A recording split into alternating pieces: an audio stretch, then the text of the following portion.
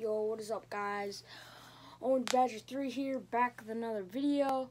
Today I'm going to do something different. I'm going to do a breakdown of the Brewers game. Not really a breakdown, it's basically just talking about the ending and talking about what it feels like to be a Brewers fan right now.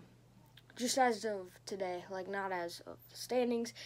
Because if you're aware, the Brewers right now are 1.5 games out of the wild card to the Cardinals, and I believe they are 2.5 out of the Central Division.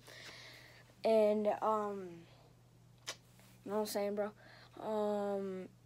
Yeah. So not great standings wise. Well, this was before today.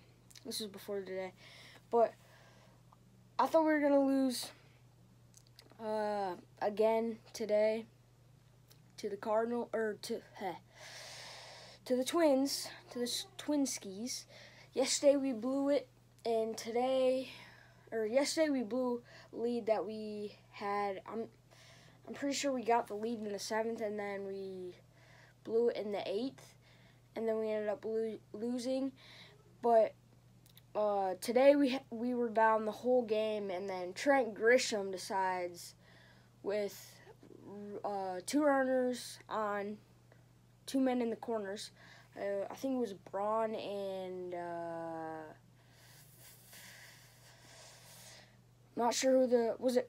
I think it was Hernan Perez was on first, and Trent Grisham just decides to destroy that ball. Yeah, it was gone, no doubter, bat flip and everything. We took the lead, and somehow we held on to the lead. I mean, how long has it been since the Brewers have held on to a lead?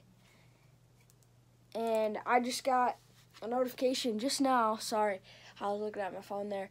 The Cubs just lost to the Phillies 11-1. So it's a great day to be a Brewers fan, but I'm just watching on my TV as well that the Royals had a no-hitter through, I think it was 6, and they just let up a hit just now. So, but they're still doing pretty good.